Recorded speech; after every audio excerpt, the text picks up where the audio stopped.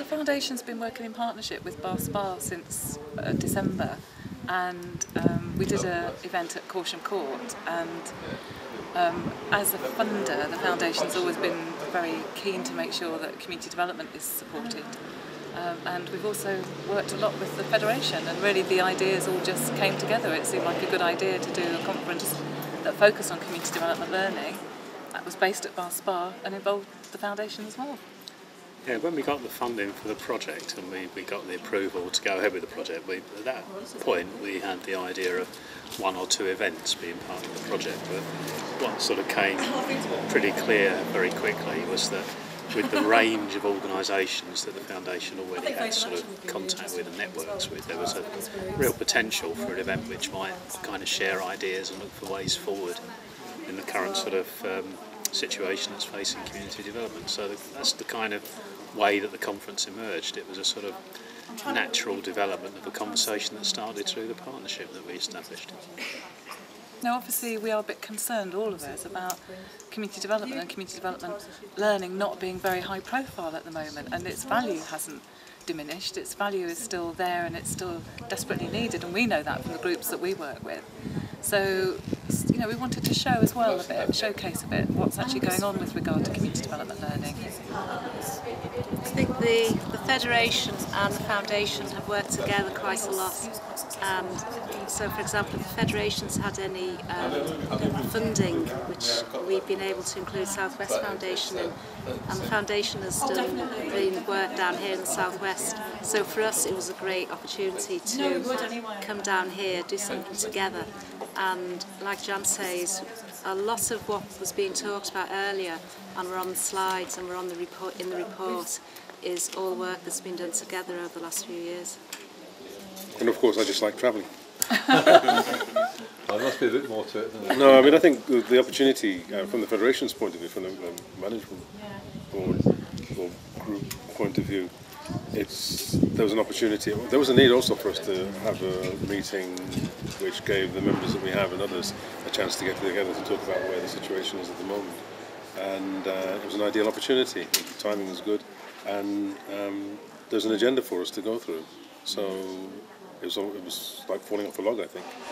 So yeah, it's funny, there's 2 particular things from today that really seem to stand out, which is that there is a sort of general feeling that despite the fact that it's really, really difficult time at the moment, there's a lot of encouraging words being spoken about work that goes on in the community. Now, they may or may not turn into encouraging actions from the government's point of view. There's a lot of encouraging words.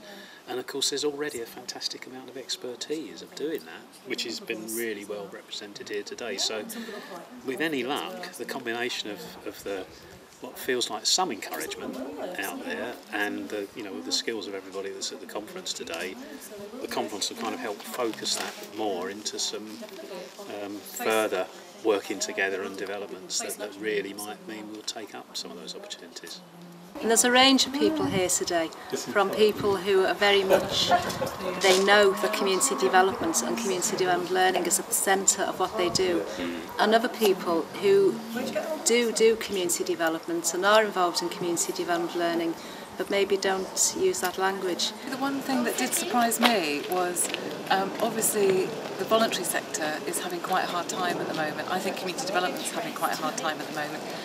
But nobody's enthusiasm has zapped. You know, the enthusiasm that we saw today, people are still really enthusiastic. They still value community development. A lot of the housing associations that were here were very much wanting to stick with community development because they've seen, the value that it brings to their work. What you've got here today probably is, one of the best gatherings you could get, people who are advocates of community learning, who will, stand up for it.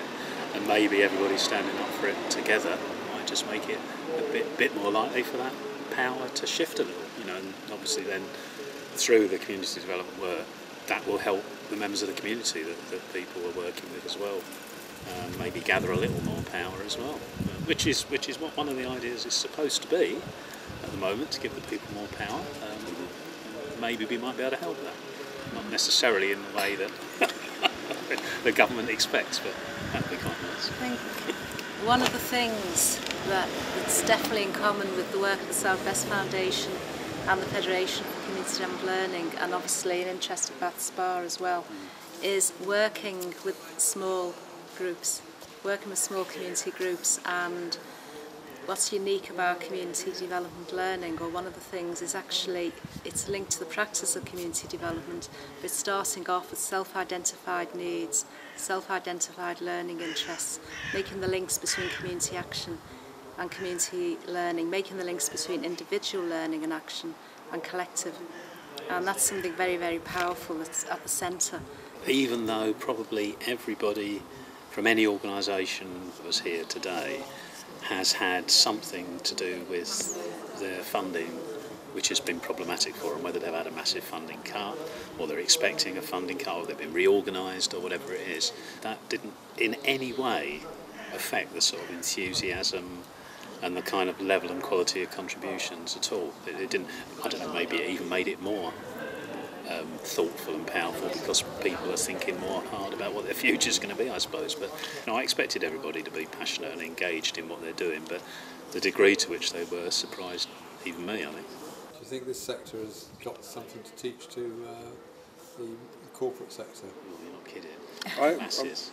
You know what, I've got the feeling, my involvement in community development learning going back about 30 years or so, whatever it is, goodness, is that training and development, learning and training and development, my view particularly, I got involved in teaching and learning around immigration and nationality law and practice, and having attended a participatory learning process that the Federation put on in its older form, I started to change the way I taught the law to the lawyers and activists that I work with.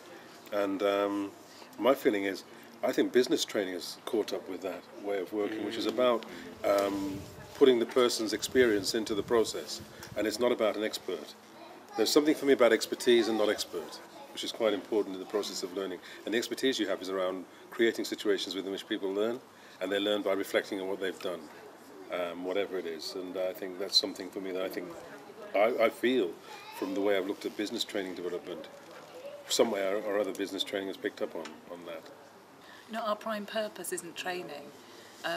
You know, it's one of our 3 prime purposes, and you know, my job isn't necessarily in training, but you know, I've been involved in the training, and we've just been amazed how really relatively small amounts of investment and money will enable people who've not taken part in training and learning previously to actually take part. And then because it's focused on community development, a lot of it is about bringing change to your community, and it gives people the tools and the confidence and you know, the ability to actually do that. And that's the really good bit about it all. That's a bit that we really like. And also a lot of the projects, as I said at the conference, a lot of projects that we fund, there's a community development worker somewhere in the background that's helping those projects. And you know, our fear is that under the current kind of climate, that some of that's disappearing. So we're going to do our best to make sure it doesn't disappear.